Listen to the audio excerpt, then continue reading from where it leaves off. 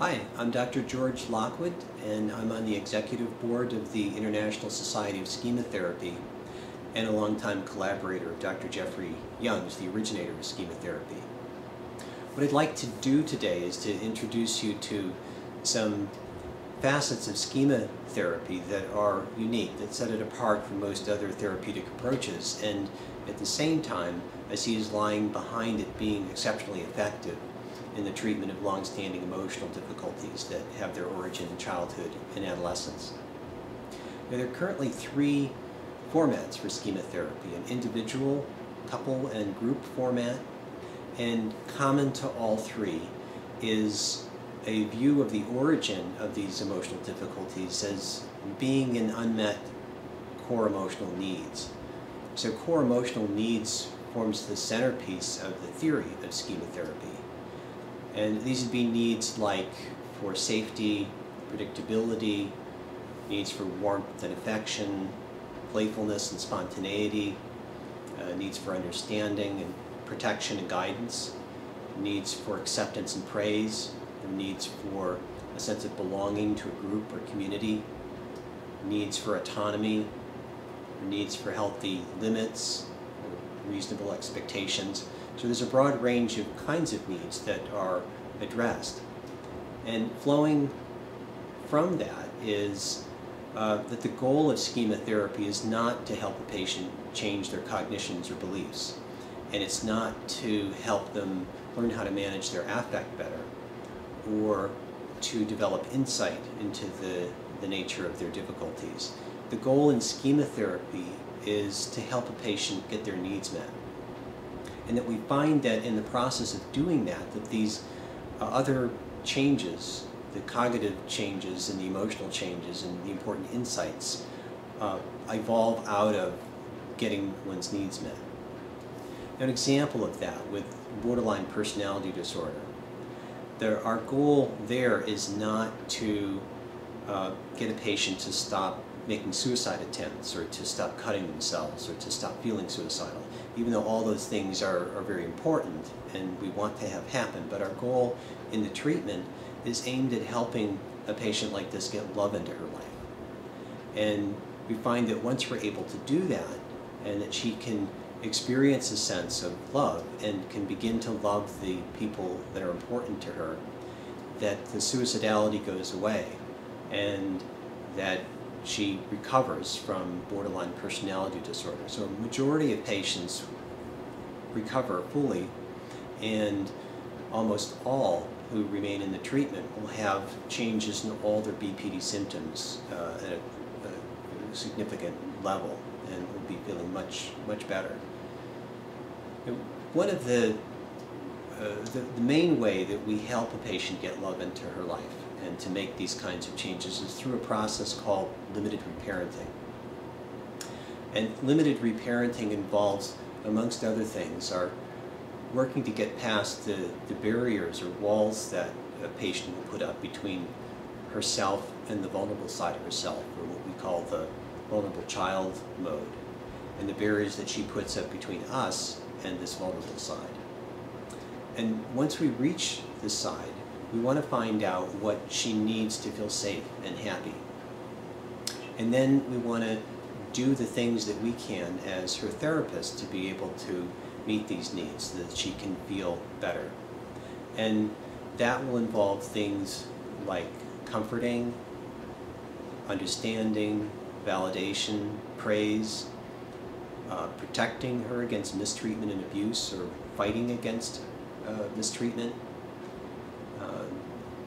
playfulness and bringing joy into her life, and a range of other things that will be informed by our getting to know this vulnerable part of the patient. Now, our doing those things is something that we see as central and important in terms of the change process and building a strong foundation and a secure base. And at the same time, it's directly opposed by most other approaches to these kinds of problems. And for example, with dialectic behavioral therapy or transference-focused psychotherapy, they will view these as demands made by the patient that are inappropriate and are and that by giving in to these things, that will weaken the patient and interfere with their developing the capacity to self-soothe or self-validate, for example.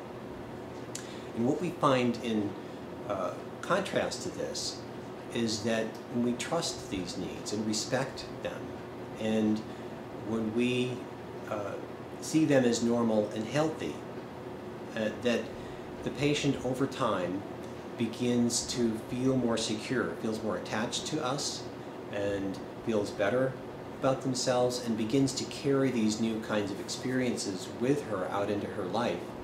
And out of that grows a capacity to self-soothe, not being trained as it would be with these other approaches, but more growing out of this connection and this process of needs being met. And we find that this kind of self-soothing or self-validation is something that comes from the core of who she is, rather than something that is at a more surface level or is an outer shell of the capacity to self-soothe. And that the kind of change then is something that is more lasting and more pervasive. Limited reparenting also involves setting limits. So we are not actual parents, so that we have the limits that are part of being a psychotherapist, and also our own personal limits, and that it's important that we not get burned out and or become resentful in the process of the treatment. So those are limitations that come into it, but within those parameters there's a lot that we can do to respond to core emotional needs. This is quite different from what most psychotherapists would be trained to do, and for that reason, when we're working with therapists to train them how to do schema therapy, there's a lot of re-education that needs to take place in these basic sorts of levels. And this involves, amongst other things, a shift to bring much more work from the heart and from the gut level alongside work from an intellectual side of the therapist. The evidence for this being an effective way to help a patient, a more effective way, comes from a number of different sources, and one of them is a series of outcome studies. And the first outcome study that was done involved a direct comparison between schema therapy and transference-focused psychotherapy in the treatment of borderline personality disorder. And what we found is that schema therapy was twice as effective as transference-focused psychotherapy. And the therapists who did the schema therapy and the patients who received the schema therapy attribute a large part of the effectiveness of schema therapy to this process of limited reparenting. And the subsequent studies, two major studies done since the first one that was published in 2006, have provided strong support for limited reparenting as being central to change, and that schema therapy is very effective in treating these kinds of difficulties. But because it's something which is not typically done, which is opposed by most of the major psychotherapeutic approaches to these kinds of problems, and because many therapists, particularly in the United States, are unaware of it, we're eager to reach out to our colleagues to help them learn more about schema therapy and to learn more about the process of limited reparenting. And this is a major reason that we're having the 5th World Congress in Schema Therapy this year in New York City, on May 17th, 18th, and 19th. And we would really like any colleagues who have an interest in schema therapy to join us there and to learn more about it, and to learn more about the recent developments in the theory and technique. And if you would like to do that, you can go to the ISST website at isst-online.com, and there's an area where you can register for the conference and you can get lots more information about it. If you're not able to join us, you can sign up for an email newsletter and there's an area where you can put in your name and email address, and we'll be happy to give you updates on recent developments in schema therapy.